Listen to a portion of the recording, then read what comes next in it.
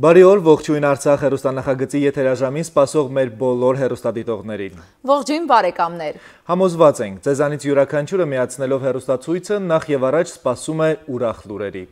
Նախագիծն այս աշոտ հենց նրանով է առանձնանում, որ մեր հարցազրույցներն ու տեսանյութերը միմիայն ուրախ ժամանցային թեմաներով են։ Այնպես որ միանալով մեզ ակնկալեք միմիայն բարի եւ ուրախ լուրեր։ Քաղաքականությունը, սուր թեմաներն այնպես չէ, որ մեզ չեն հետաքրքրում, պարզապես մեր խնդիրն այլ է։ Արցախի հետ կապված ցանկացած նվաճում սպորտի, մշակույթի թե կրթության ոլորտներում, եթե նկատել եք, ողջույն Արցախ նախագծի առանցքում են։ Արցախում ստեղծվող ամեն մի ընկերություն կամ հասարակական կազմակերպություն, որը նպատակ ունի երկիրը տանել դեպի զարգացում, ևս մեր ուշադրությանն է արժանանում։ Արցախի երիտասարդական դաշտն անցած շաբաթ հարուստ էր կարևոր իրադարձություններով, որոնցից առանձնացրել ենք Արցախի Երիտֆորում ամենամյա ծրագիրը, որն արդեն 9-րդ անգամ է կազմակերպվում Արցախի Հանրապետության մշակույթի, երիտասարդության հարցերի եւ զբոսաշրջության նախարարության նախաձեռնությամբ։ Ամենամյա ծրագիրն այս անգամ մեկնարկել է արդեն հոկտեմբերի 30-ին Մարտակերտի շրջանի Վանք գյուղում եւ 3 Երիտֆորումի վերջին օրն էր։ 4-օրյա երիտասարդական ֆորումին այս անգամ էլ հաջողվեց Արցախի Հանրապետության 16-ից 30 տարեկան 75 երիտասարդների համախմբել եւ իրականացնել բազմաթիվ միջոցառումներ ու ծրագրեր։ Թե ինչպես այն անցավ եւ ինչ տվեց մասնակիցներին, պարզելու ենք րոպեներ անց ծրագրի պատասխանատուների օգնությամբ։ Այժմ տեսահոլովակ մեր եթերում։ Եվ այսպես մենք վերադարձանք տաղավար եւ ներկայացնենք մեր այսօրվա հյուրերին, անել հասարակական կազմակերպության ներկայացուցիչներ Էլեն Հովսեփյան եւ Աննա Արստամյան եւ հեռանկար հասարակական կազմակերպության տնօրեն Գեգամ Հակոբյանյան։ Բարի երեկո, հարգելի հյուրեր։ Բարի երեկո, սիրելի երիտասարդներ, ուրախ ենք ձեր փայլող աչքերը պայծառ դեմքը տեսնել մեր տաղավարում։ Առաջին անգամ չեն նրանք այստեղ, սակայն այս անգամ կրկնակի ակտիվ է լինելու մեր խոսակցության թեման մեր երիտասարդների հետ, մանավանդ որ ընդամենը 1 օր առաջ ավարտվեց Երիտֆորումը եւ ամեն ինչ թարմ է։ Հիմա հեշտեգ մտովի կտրվել այդ ամեն ինչ, թե այս պահին դեռ դուք մտովի Երիտֆորումի օրակարգով եք ապրում։ Չէ, իրականում, որովհետեւ այսօր էլ արթնանալուց ժամին էին նայում, տեսնեմ 08:30 պետք է այնտեղ լինենք, հասցնենք մարզանք անենք։ Իրականում շատ ենք կարոտում թե մասնակիցներին եւ հուսով ենք, որ մեր համագործակցությունը դեռ կշարունակվի, թե հեռանկար հասարակական կազմակերպության շնորհիվ բոլորին միշտ էլ ասում ենք, որ սպասում ենք մեր գրասենյակում, միշտ էլ ուրախ կլինենք հանդիպել։ Եվ շատ դժվար է։ Դե այդ կարոտը երևի այն ջերմությունից է, որ այդ 4 օրերի ընթացքում ստեղծվեց եւ հավասար հարաբերություններով բոլոր մասնակիցների հետ դուք կարողացաք լավ հուշերով վերադառնալ։ Իրոք ստեղծվեց 4 օրվա ընթացքում, ինքը շատ քիչ ժամանակահատված էր, բայց ստեղծվեց մի հատ փոքր crazy ընտանիք, որից կտրվելը շատ դժվար է։ Դեպի ինչու crazy։ Create is easy. Հապավում է։ Այո, հապավում։ Ինչ է նշանակում։ Ստեղծելը հեշտ է, ինքը ընտրվել է մեր ծրագրի շրջանակներում ուզում ենք, որպեսզի բոլոր երիտասարդները, ովքեր մասնակցում են ծրագրին, հասկանան, որ ինչ-որ մի բան ստեղծելը այդ դժվարություն չի, էլի, ու մենք հնարավորություն ենք տվել ծրագրի մասնակիցներին, այսինքն մենք ոչ թե մենակ գիտելիք ենք տվել, ասել ենք, օքեյ, դուք կարող եք գնալ ձեր հարցերով, գործերով, ու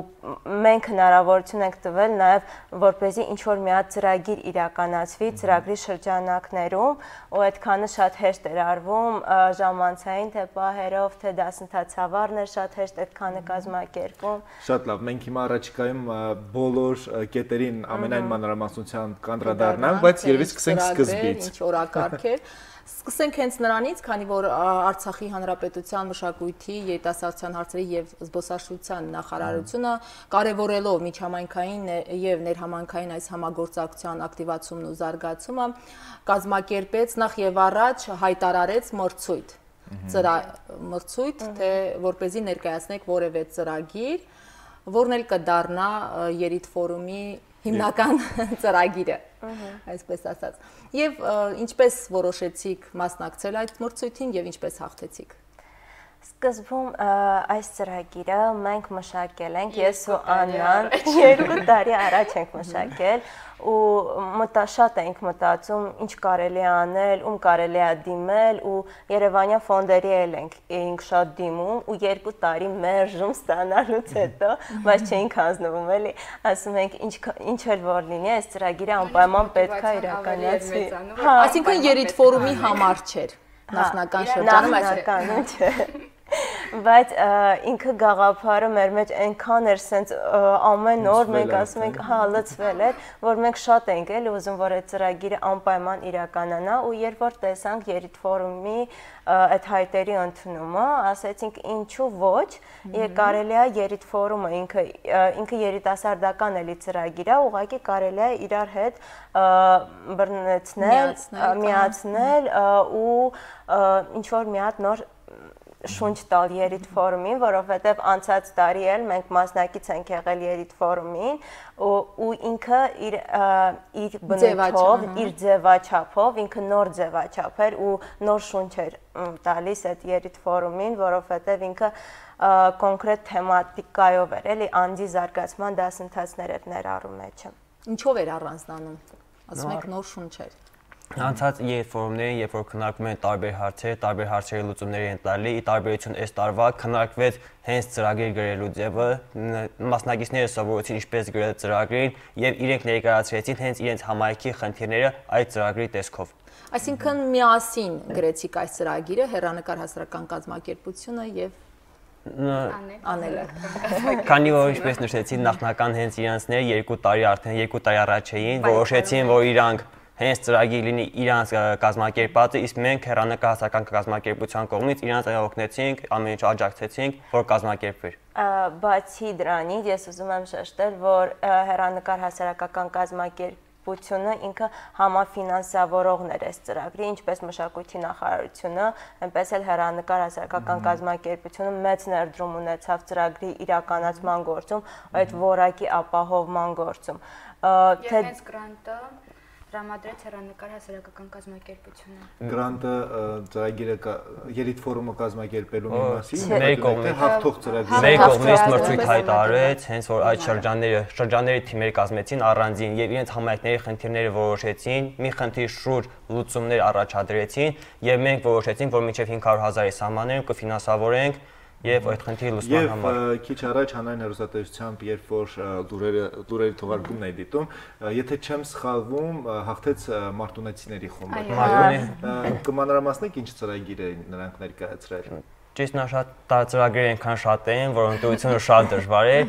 Գրեթե ամեն շրջանը իր յուրովի խնդիրներ ուներ եւ ուզում ենք ցանկացած խնդիրի լուծում տալ, սակայն որոշեցինք, որ ավելի նպատակահարմար է կրթության ոլորտին տալ, որովհետև իրանք ներկայացին մի ոչ ֆորմալ կրթական ոլորտ, որտեղ հնարավորություն կունենան երիտասարդները ստանալ լրացուցիչ գիտելիքներ, տրեյնինգներ կանցկացվեն հենց Մարտունի շրջանում, կստեղծվի մի հատ ինչ տարած, որտեղ երիտասարդությունը կանցկացնեն տրեյնինգներ։ Իսկ գրանտի չափը ինչքան էր։ 500,000։ Քանի հասարակական կազմակերպություն մասնակցեց մրցույթին, ձեզ հետ միասին։ Երիտֆորումը կազմակերպելու մրցույթին։ 3 հոգի էին։ Մեր ծրագիրը առանձնանում էր մեր կարծիքով նրանով, որ ինքը իր մեջ ծրագիր էր ֆինանսավորում ու համայնքներին ինչ որ աջակցություն էր ցուցաբերում, քանի որ մենք գիտեինք, որ ինչու նաև անձի զարգացման դասընթացներից խոսենք, որովհետև Ստեփանակերտում ապրող երիտասարդների համար ինքը ավելի հեշտ է ակտիվությունը, կոնկրետ ինչ որ ծրագրերի գնանք մասնակցենք, իսկ համայնքներում ապրող երիտասարդների համար թե տրանսպորտի այդ խնդիրը կա ու այդ աշխուժությունը երիտասարդների հարցերը շատ բան են, էլի սպეციფիկ են ու մենք որոշել ենք, որպեսզի այդ երիտասարդները գան ու մենք հարթակ տրամադրենք, որպեսզի իրանք սովորեն այդ ծրագիր գրելը բան ու հետո այդ ծրագրերից ինչ որ մեկը ֆինանսավորվի ու մենք շատ ուրախ ենք, որ մենք աջակցություն ցուցաբերեցինք հենց Մարտունու շրջանին, որովհետև ինքն էլ է ստեղծում մեր նման հարթակ, որտեղ երիտասարդությունը կարող է համախմբել, նաև Մարտունու շրջանի այդ հաղթողները մեզ հրավիրեցին, որ բացմանը ամբողջ Երիտֆորումի կազմը մենք կգնանք ու կնայենք ինչպես է ստեղծվում մի հատ նոր հարթակ։ Բացի այդ պետք է ասել, որ սա երկրորդ տարին է, որ մշակույթի երիտասարդության հարցերի եւ զբոսաշրջության նախարարությունը մրցույթ է հայտարարում, ինչ Աշոտը կարող է հաստատել, քանի որ աշխատում է երիտասարդության բաժնում, ինչ այդ նախարարությունն էր կազմակերպում Երիտֆորումը։ Եվ կարծում եմ սա հրաշալի առիթ է հասարակական կազմակերպություններին աջակցություն ցուցաբերելու համար նաեւ, որովհետեւ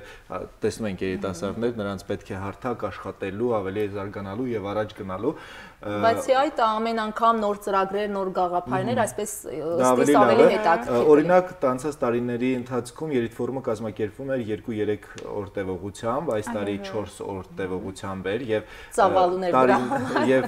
մենք երբ որ անցած տարիներին արդյունքները ամփոփում էինք կազմակերպում, ամեն Երիտֆորումի վերջում միշտ հարցաշար էինք կազմում, մասնակիցները իրենց կարծիքներն էին կիսում եւ առաջին պահանջարկված կետերից մեկը դա օրերը երկարացնելն էր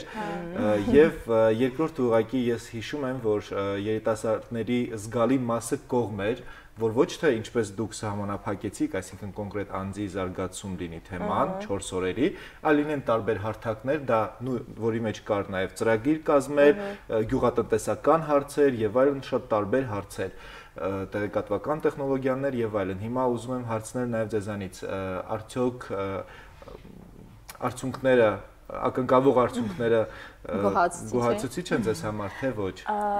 Պետք է նշենք, որ արդյունքներից խոսելը այդ ուղղակի մեզ համար բում էր, սենց մի ասել, որովհետև երբ որ մենք ավարտում ենք, մենք չենք սահմանափակում անձի զարգացման դասընթացներով, օրվա առաջին մասը մինչև ժամը 1-ը ինքը կրթական էր ու երեխաները այնտեղ սովորում էին ինչպես կազմել այդ ծրագիր, մշակել, վերհանել իրենց համայնքների խնդիրները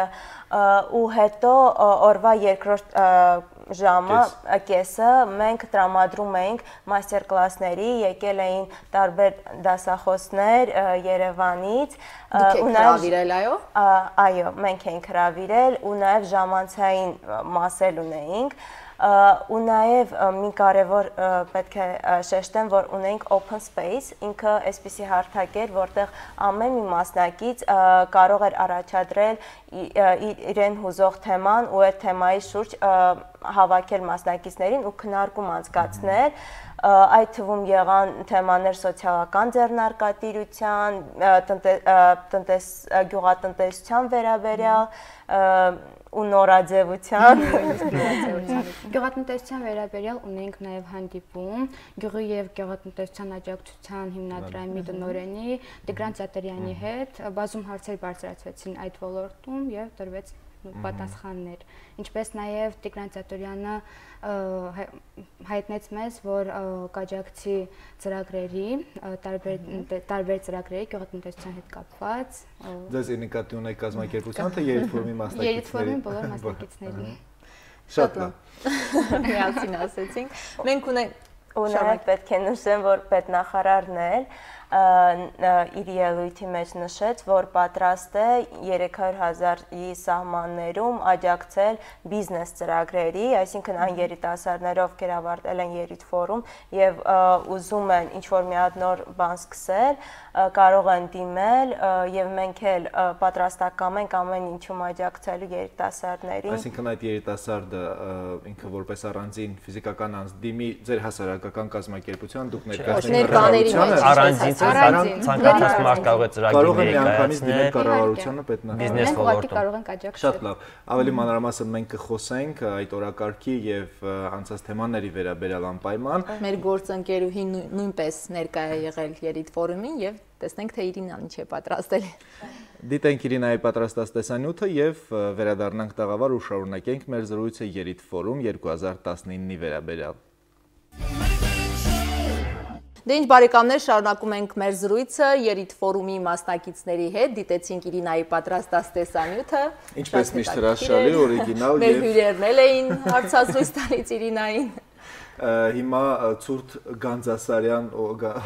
ցուրտ օրերից տեղափոխվեցինք տաք տաղավար հանրայինի ուղիղ եթեր եւ այս ջերմ տաղավարում շարունակում ենք մեր զրույցը եւ ավելի մանրամասն հիմա ուզում ենք խոսել Երիտֆորումի ընթացքում ներկայացված ծրագրերի մասին։ Մենք արդեն հասկացանք, որ Մարտունին հաղթեց ոչ ֆորմալ կրթական ծրագրով, բայց նաեւ մեզ հետաքրքիր է թե այլ շրջանների երիտասարդներին ինչ հարցեր է մտահոգում, ինչպիսի խնդիրներ են բարձրաձայնվել եւ ինչպիսի լուծումներ են առաջարկվել հենց երիտասարդների կողմից, ինչու՞ չէ։ Ինչպես նշվեց, ամեն շրջանի կողմից ներկայացվեցին հենց իրենց խնդիրները, օրինակ Քաշաթաղի մոտ առաջացավ խնդիրը նրանում էր, որ իրենք չունեին հենց բարի ուսուցման կետ եւ որոշ մշակութային ինչ-որ կենտրոն եւ իրենք առաջարկում են, որպեսզի ստեղծվեր մշակութային կենտրոն, մշակույթի տուն երևի։ Այո։ Որտեղ կդասավանդվեն մի շարք մշակութային, ինչպես նաեւ բարի ուսուցիչի կդասավանդեր հենց իրենց բարը։ Բացի դրանից հենց հադրութի շրջանում առաջարկվեց նոր կրթական ոլորտի խնդիր, որտեղ կստեղծվեր մի խումբ երիտասարդներ կշրջեին գյուղերով եւ կուսուցանային ինչպես գրել ծրագրեր, մոտիվացիոն նամակներ եւ նմանատիպ այլ խնդիրներ։ Այնինչ արդիական է հիմա երիտասարդության շրջանում։ Կոնկրետ ինչ շատ դուր եկավ Մարտակերտի գաղափարը, երբ որ հեռանկար ՀԿ խորհրդով քննարկում էինք, ես այդ գաղափարին էի ձայն տալիս ճիշտ ասած։ Ինքը սմարթ կենտրոն էր առաջարկում, որպեսզի իրականացվի այդ սմարթ կենտրոնները, ինչպես գիտենք, տարբեր երկրներում եւ քաղաքներում, ինչպես նաեւ Երևանում շատ արդիական թեմա են եւ շատ հետաքրքիր։ Ինչ է նշանակում սմարթ կենտրոն։ Սմարթ կենտրոնը դա այն հարթակն է, որտեղ երիտասարդները կարող են գնալ ու ինքնակատարելագործվել, բայց կոնկրետ այս սմարթ կենտրոնի գաղափարը կայանում էր նրանում, որպեսզի Սամվելը Միրզախանյան երևի ճանաչում եք, ինքը սենց էր բացատրում, որ երբ որ ինքը փոքր էր, ինքը երբ որ դպրոցից վերադառնում էր, իր համար շատ դժվար էր դաս սովորելը, որովհետև տան ինչ որ մեկը հեռուստացույց էր նայում, ինչ որ մեկը աղմկում էր եւ ինքը ուզում էր, որպեսզի երեխաների համար ստեղծեն մի հատ sense կենտրոն, որտեղ կկարողանան երեխաները դասերից հետո գնալ ու դասերը սովորել։ Մարտակերտին էլ իմացանք, մյուս շրջանները կհիշեք։ Շուշին աղբահանման բնապահպանման հենց խնդիր առաջարկեց Շոշի շրջանում եւ կողքի գյուղերում ընդդնել աղբամաններ երկու տեղանոց առանձին պլաստիկ վերամշակման համար եւ հաջորդ այսօրվա մեր տաղավարում մենք այդ թեմայով խոսելու ենք։ Եվ աղբահանման հարցը ուզում են լուծել հատկապես ջդրդուզի հենց շրջակայքում։ Ասկերանը կհիշեք։ Ասկերան չներկայացրեց։ Տեխնիկական խնդիր կար ինչ-որ Ասկերանի շրջան տեխնիկական խնդիրներ ուներ դրա համար չհասցրեց։ Եվ կարող ենք ասել, թե հատկապես որ շրջանի երիտասարդությունն է ավելի ակտիվ։ Բոլոր շրջանի երիտասարդներն շատ ակտիվ էին ու այս երիտֆորումի կարևոր բաղադրիչներից էր այն, որ մենք ուզում էինք ընդգրկել ամեն յուրաքանչյուր շրջանից, որպեսզի ներկայացուցիչ լիներ անպայման ու փորձում ենք, որպեսզի ամենակիչը 4-5 մասնակից ընդգրկված լինեին, էլի, որովհետև ինչպես գիտենք, Բերձորի շրջանից երիտասարդությունը այդքան ակտիվ չէին մասնակցում երիտֆորումներին, մենք յուրաքանչյուր շրջանից փորձում ենք, որպեսզի մասնակից լինի։ Դուք եք ընտրում։ Այո, հարցազրույցի միջոցով։ Բայց ոչ միայն հարցազրույցի միջոցով, ամեն տարի, երբ որ կազմակերպվում էր երիտֆորումը, վարչակազմներն էին ցուցակներ ներկայացնում եւ այդ ցուցակների երիտասարդներն էին ընդգրկվում։ Այդ խնդրին մենք անդրադարձանք, այսպիսի լուծում տվեցինք, որովհետև շատ երիտասարդներ տեղյակ չէին ուղղակի, որ այսպիսի մի հատ միջոցառում է կազմակերպվում եւ մենք ստեղծեցինք նաեւ on-line հարթակ, հայտարարումների նաեւ on-line հարթակ, այսինքն եւ վարչակազմներ կարող են տրամադրում, մասնակիցներ եւ մեր on-line հարթակում էին կարողանում մարդիկ գրանցվել, բայց բոլոր մասնակիցների հետ անհատական հարցազրույց էր արվում, թեկուզ վարչակազմի տված ցուցակների երիտասարդների հետ։ Որովհետև գիտեմ, որ տեղերը սահմանափակ է եւ ցանկացողների քանակը կարող ավելի շատ լինել, քան տեղերի։ 150-ից ավել, հա, մինչև վերջին օրը մասնակիցները սպասում էին, որ ինչ-որ մեկը չի գալու, իր այստեղ իրանք է գալու, ուսանգում էին, ասում էին, հան ինչ-որ մեկը կարողա չի եկել, որ ես կամ վեշը ես հավաքած սպասում եմ ձեր սակին, ասում եմ չէ։ Շատ լավ, ես նաև ուզում եմ անդրադառնալ այդ ծրագրերին, որ ամեն մի շրջան ներկայաց ձեր նշված շրջանները, որ ներկայացրեցին, այնտեղ նշեցինք, որ պետնախարարը հնարավորություն տալիս տարվա ընթացքում դիմել մշակույթի, ետասարցան հարցերի եւ զբոսաշրջության նախարարություններ տարվա ընթացքում մրցույթները տարբեր հայտարարում, կարծում եմ այդտեղ երիտֆորումի ընթացքում ձևավորված ծրագրերը այդ երիտասարդները հնարավորություն կունենան տարվա ընթացքում ներկայացնել եւ ստանալ հնարավորություններ այն իրագործելու համար, որովհետեւ իրոք այն ծրագրեր, որոնք որ տեղեկացրեցին, հետաքրքիր է եւ անհրաժեշտ ծրագրեր են բոլորն։ Իրոք շատ հետաքրքիր ծրագրեր էին եւ մեզ համար էլ է շատ դժվար ընտրություն կայացնելը ու մենք չենք ուզում էլի կապը այդ հեռացնել մասնակիցներից եւ հեռանկարում ենք բոլորին ենք սպասում, որպեսզի գան ու ներկայացնեն թեկուզ, եթե հնարավոր լինի ինչ-որ մի հատ ծրագիր էլ ֆինանսավորել մեզ համար։ Շատ ավելի լավ, օրինակ 2016 թե 17 թվականի երիտֆորումն էր, որ ավարտվեց, մի քանի օր հետո Facebook-ում ստեղծվեց մի խումբ այդ երիտֆորումի մասնակիցներով, որ այնտեղ այդ կապը պահպանվի եւ ընկերական կապը եւ այդ գաղափարների քննարկումը լինի։ Ներկայացնել ունենք մենք։ Առանձին երիտֆորում 2019-ը այնտեղ փակ է, մենք չենք կարող Նաև Աշոտ գիտես ինչն է ողջունելի, որ երկու կազմակերպություններն են նորաստեղծ են, դիմել են մրցույթին, մասնակցել են եւ հաղթել։ Բայց միած շեշտադրում էլ անենք, մեզ չենք տարանջատում հեռանկարից, որովհետեւ մենք էլ ենք հեռանկարի խորհրդի անդամ ենք եւ ակտիվ մասնակից ենք եւ ես կարծում եմ, որ յուրաքանչյուր երիտասարդ Արցախի տարածքում ապրող ինքը հեռանկարում կարող է ընդգրկվել, որովհետեւ անկախ իր քաղաքական հայացքներից, անկախ կարգավիճակից ինքը թեկուզ հեռանկարի կարգախոսն է դա մեզ հուշում, որ հեռանկարում մունք ենք, յուրաքանչյուր երիտասարդ ինքը հեռանկարում է մեր կարծիքով։ Շատ լավ, իսկ վանքում կազմակերպելու համար ինչ-որ խնդիրների հանդիպեցիք, դժվար լուծելի, որոնք որ չլուծվեցին եւ դուք ստիպված եք այլ տարբերակներ գտնել կամ որն էր ավելի ձեզ համար դժվար հաղթահարելու խնդիրը երիտֆորումի կազմակերպման ընթացքում։ Բանկում կազմակերպման արդյունքում խնդիր առաջացավ հյուրանոցների հետ կապված, որովհետև մեկ հյուրանոց չէր կարողանում տեղավորել 75 մասնակից միանգամից ու երկու հյուրանոցները մենք վերցրեցինք։ Այդ տեղափոխման արդյունքում երեխաները ոչ հաճախ կարողանում են իրար հետ շփվել, բայց ինձ թվում է հաղթահարեցինք այդ խնդիրը։ Ամեն անգամ տարբեր համայնքներում է կազմակերպվում երիտֆորումը։ Բանկում Եվ ինչու ընտրվեց վանքը, ինչպես ընտրվեց նաև։ Ինձ թվում է հետաքրքրության համար ենք մենք ընտրել իրականում։ Դա ձեր անձնական ընտրությունն էր առանց նախարարության հետ։ Նախարարության հետ համատեղ որոշեցինք, որպեսզի վանքում իրականացվի ու նաև Լևոն Հայրապետյանի, որ ինքը կարողացավ այդ վանք գյուղը այդպիսի շունչ տալ, մենք ուզում ենք, որպեսզի յուրաքանչյուր երիտասարդ, որ գա ու այդքանը տեսնի, հասկանա, որ ինքն էլ կարող է իր համայնքին ինչ-որ մի հատ նոր շունչ տալ եւ այդ էլ ինչ-որ մոտիվացիա հանդիսանա այդ պատճառով։ Ու իրականում ոչ միայն մեր երիտասարդությունը, այլ նաև Հայաստանից հրավիրված մեր հյուրերը, մեր դասախոսները նույնպես պատմում ենք Լևոն Պետրոսյանի մասին, տենց իմացան Արտակալոյանն էր թե Գորը։ Հա։ Ու զարմանում ասում էր ես չէի պատկերացնում, որ սենց լավ պայմաններ կլինի գյուղում իր ձևերով։ Դասընթացները հիմնականում ինչ թեմաներով էին։ Խոսենք դասընթացավարներից ընդհանրապես ովքեր են եկել,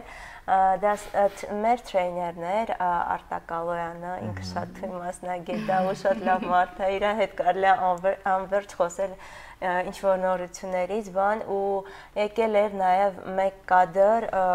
կինոռեժիսոր, ինքը Գագիկ Ղազարեն, ով մեզ սովորեցրեց ինչպես կարելի է ոչ թե երկար sense ֆիլմեր հանել, այլ նաև 1 րոպեում ընդհանուր գաղափարը ինչ որ մի հատ միտք արտահայտել, նաև եկավ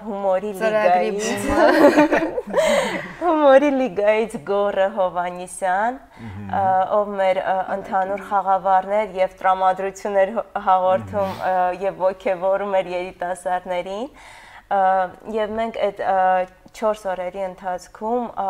ունեցանք եւ մշակութային մաս եւ մաստեր կլասներ Գագիկ Ղազարեի շնորհիվ եւ ունեցանք կրթական մաս, որը ապահովեց Արտակ Ալոյանը եւ ժամանցայինը Գոռը Հովանիսյան, երևի դուք եք ճանաչում, ջեմատը։ Եվ կազմակերպությունն է որոշում, թե ում պետք է հրավիրի։ Ընդհանուր դասընթացավարների այդ ամբողջ կազմակերպումը իր վրա վերցրեց հեռանկար հասարակական կազմակերպությունը եւ ապահովեց։ Մշակույթի նախարարության հետ համատեղ թե առանձին, թե դա էլ է ծրագրային մասներ արդեն։ Եվ ֆինանսավորվում էր։ Ֆինանսավորվում էր հեռանկար հասարակական կազմակերպության կողմից։ Շատ լավ։ Մենք մեր զրույցը կշարունակենք քիչ հետո, այս պահին հայտարարենք տեսահոլովակ, հիմա կդիտենք տեսահոլովակը եւ կշարունակենք։ Դենսել է հեռուստադիտողներ, մենք շարունակում ենք ուղիղ եթերում մեր աշխատանքը եւ հիմա ուզում ենք արդեն կամաց եզրափակել Երիտֆորում 2019 թեմայի վերաբերյալ մեր զրույցը, բայց նաեւ խոսքը ձեր կիսատ թողեցինք, երբ որ խոսում էիք արդեն ազատ ժամանցի եւ մշակութային ծրագրերի մասին, ինչու՞ չէ նաեւ հետաքրքիր է թե երիտասարդների ազատ ժամանցը ինչպես էր կազմակերպվում։ Մենք ունեինք տաղանդների մրցույթ, իրականում շշմեցուցիչ տաղանդների մրցույթ, որովհետև մենք ժամականակ էինք դրել, այսինքն 1 ժամում պետք է ավարտվեր այդ մրցույթը, բայց ձգձգվեց մինչև 3-4 ժամ ու կարևոր այն էր, որ 75 մասնակիցներ տաղանդավոր էին, շատ հիմնականում բոլորը երգում էին, բոլորը պարում էին, բոլորը ասմունքում էին, կարողացա մրցույթը կայանալ։ Ու այն որ ես էլ մի պահ ուզեցի, ասում եմ, ես անտաղանդ եմ, բայց աչքից ես էլ կարող տաղանդավոր լինել։ Գնամ ես էլ երգեմ, միգուցե ստացվի։ Ու նաև երիտասարդների այդ ոգևորությունը այնքան շատ էր, որ վերջում մեր պատվին, արդեն Երիտֆորումի պատվին ինչ որ բանաստեղծություններ էին հորինում, ու շատ ողջունելի է այդ հետադարձ կապը իրանցից մենք ստացանք ու շատ գոհ ենք Եթե այդքան տաղանդավոր երիտասարդներ էին հավաքվել, միգուցե կարելի էր ստեղծել Երիտֆորումի ինչ-որ հիմն, օրհներ այդ ապագայի վերաբերյալ։ Իրականում ստեղծվեց։ Կամ այդ բանաստեղծությունը, որ գրվեց, միգուցե դրան երաժշտական ելևէջներ տանք։ Տաղանդների մրցույթի ժամանակ Մարտունի թիմից Հովիկը Հովսեփյան ստեղծեց այդ օրհներկը։ Հիմա չեմ հիշի, որ ասեմ, բայց իրականում ստեղծվեց, օրհներկել ունենք։ Պաստորեն օրհներկել։ Դուք Հովիկի հետ կապը պահեք անպայման։ Վերցրեք եւ այն ավելի մշակեք հաջորդ տարվա համար։ Հաջորդ տարի եք մասնակցելու։ Մասնակցելու որպես մասնակից թե կազմակերպիչ, այստեղ հարցը պետք է ճիշտ մասնակցելու։ Ամենայն դեպս մենք այս crazy ծրագիրը անելու ենք, ինքը ուզում ենք որպեսզի էլի լինի ուրիշ երևի թեմաներով, արդեն ոչ թե անձի զարգացման, տարբեր ֆոնդերի միջոցով, բայց անպայման լինելու է, այսինքն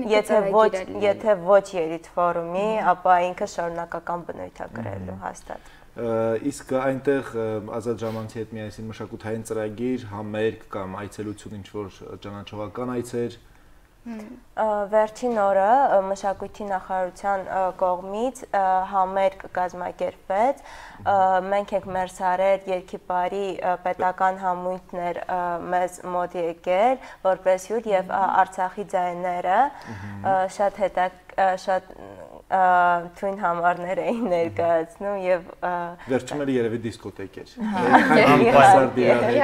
Իրականում դիսկոտեկը ամեն օր էր։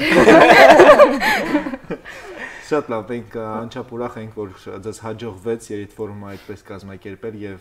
Երիտֆորումից հետո ահա այսպիսի ոգևորությամբ խոսել եւ պատմել դրա մասին։